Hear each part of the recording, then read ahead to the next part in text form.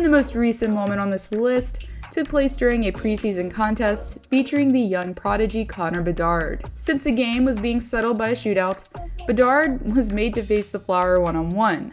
Fleury, who initially looked like he was going for the poke check, decided to use his stick once again.